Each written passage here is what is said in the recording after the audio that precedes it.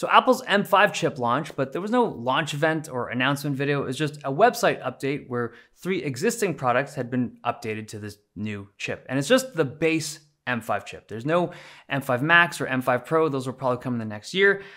This is just a chip drop of 3 new products, or 3 existing products: the 14-inch MacBook Pro, the iPad Pro, as well as the Vision Pro. And this is the new Vision Pro Generation 2 with the double knit strap.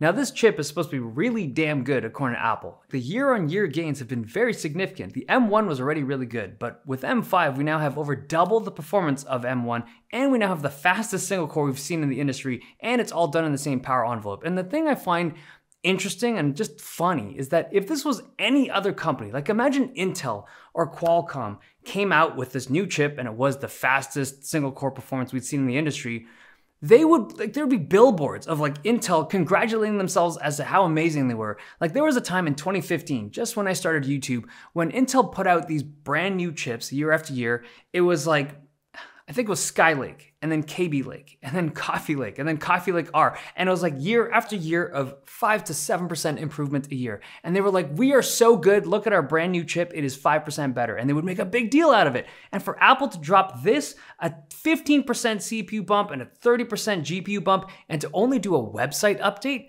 it's like Apple's bored of winning. Now, I think for Apple, they recognize that I'm sure they'd love to sell millions of these, and I'm sure they'd love to advertise it like crazy and try to con people into buying the new one. But I think they realize that because Apple Silicon, like M1, was already so good, not a lot of people are actually looking to upgrade from previous generations of Apple Silicon. But the M5 is really good. It's faster than the M4 in a bunch of scenarios, some more substantial than others. Now, I think a lot of that bump comes from the higher memory bandwidth. The M5 has like 25% higher memory bandwidth than the M4 base.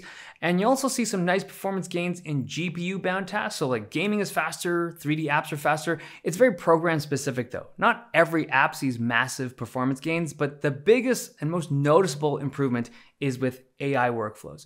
So Macs have become quite popular over recent years because of the energy efficiency and also cost efficiency of certain Mac computers. And this M5 chip is quite good for certain local AI workflows, but it only gets up to 32 gigs of RAM. So if you want something more capable, you have to go for a different kind of chip. The SSD is faster on the M5 MacBook Pros, and faster drives always help with performance. A couple notes on the connections. It's still Wi-Fi 6E, not Wi-Fi 7, and also the 3 USB-C ports, they are Thunderbolt 4. The MacBook Pros with M4 Pro and M4 Max chips support Thunderbolt 5, but most people do not need that type of connectivity. Now, if you're interested in buying, like the first rule about buying MacBooks, I've said this in multiple videos, is like, if you're someone who's upgrading every year, you're doing it wrong. Like 100% do not upgrade MacBooks yearly. That's just crazy.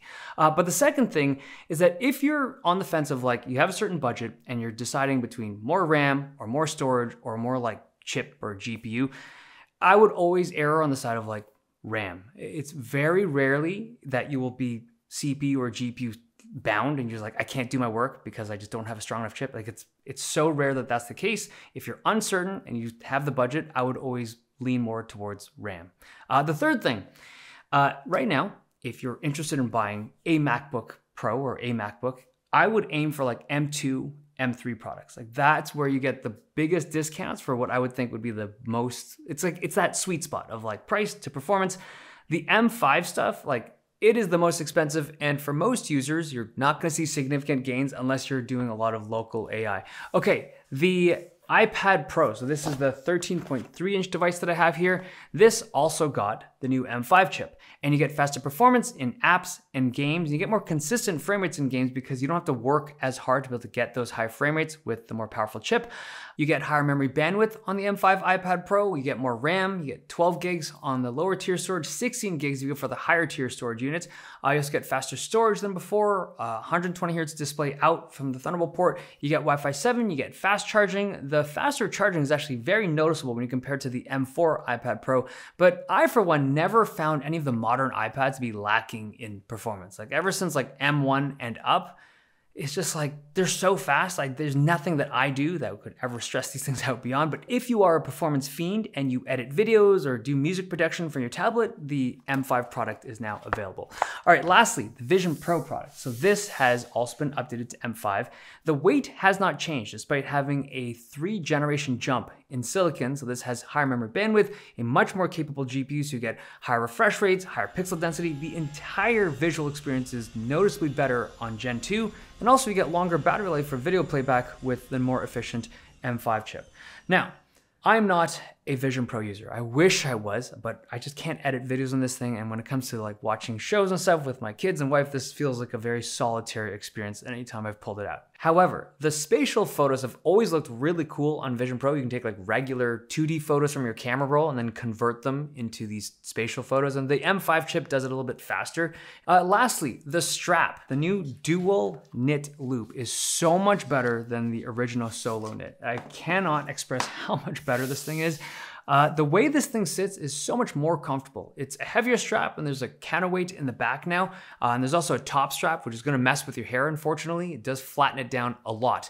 But in terms of just like usability and comfort, this is so much better. And it is backwards compatible. If you want to, you can just pick up one of these if you're a Vision Pro user and get it for your Generation 1 product.